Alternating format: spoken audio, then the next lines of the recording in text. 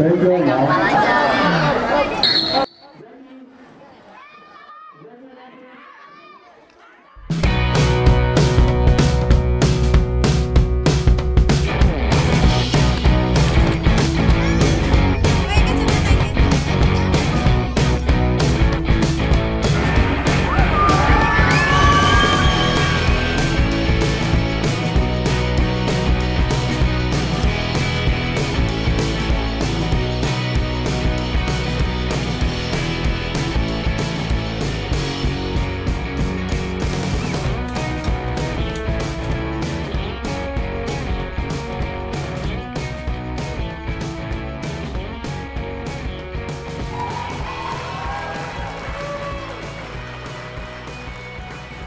YouTube-nya di subscribe, like, share, komen, dan Instagram-nya di follow ya guys.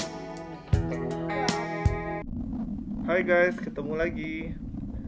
Oh ya guys, keluarga kita itu suka akan berenang, main air tepatnya. Mungkin karena berelemen air kali ya, aku juga nggak tahu. Nah, kalau misalnya di weekend, kalau kita nggak kemana-mana, biasanya kita di komplek pasti nyemplung-nyemplung di air. Dan aktivitas ini sudah saya biasakan ke anak-anak sejak kecil.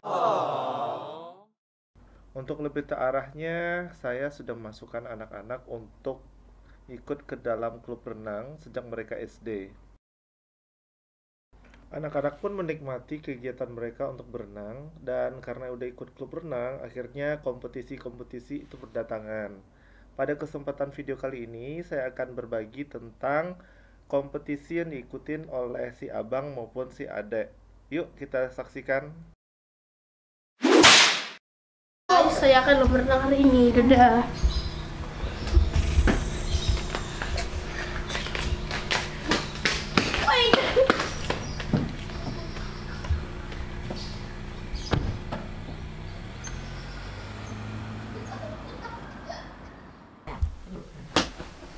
Doain abang. Hai guys, hari ini aku mau ngeliat abangku Ngapain? berenang Di mana? di belakang Plaza Cibubur. Abang udah pergi duluan ya? Iya. Yuk kita pergi, ayo. Hai guys, kita udah sampai di sekolahnya. Nah, pertandingnya di sini, di sekolah ini.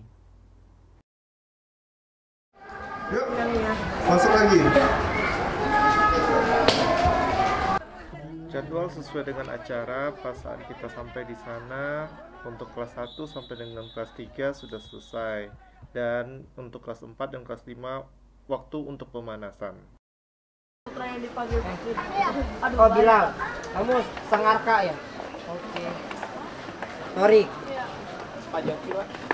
Jaki seri 3. Zaki seri 3.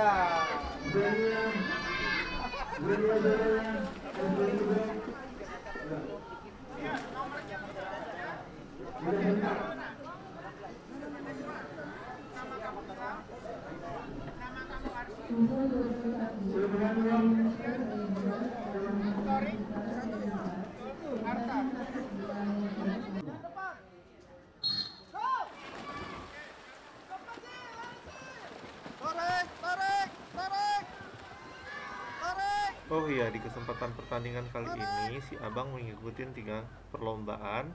Pertama gaya bebas, gaya kupu-kupu, dan gaya pelangi.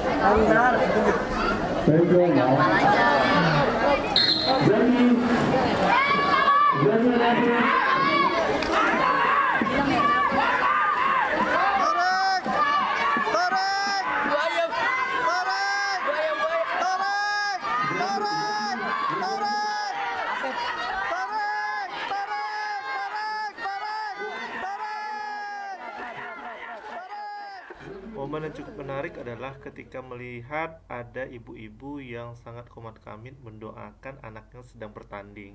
Jadi doa ibu itu nyata adanya.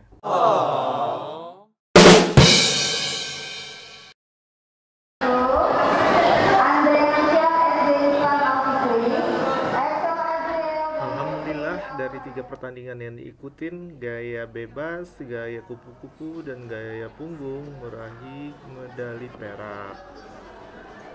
Ibunya pengen difoto, guys.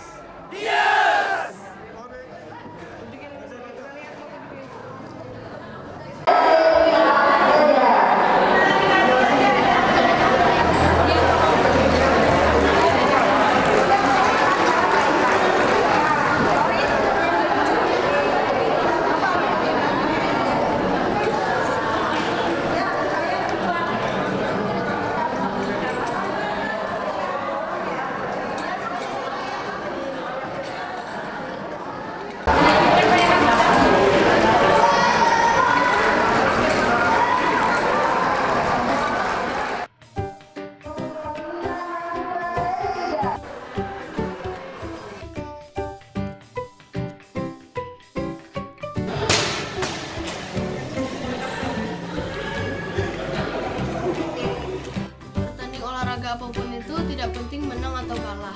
Yang penting kalian hanya menunjukkan sportivitas dan giat berlatih. Jika kalian giat berlatih, kalian mendapatkan hasil yang terbaik seperti ini. Oke. Setelah ini nonton video adekku ya guys, dia juga bisa berenang.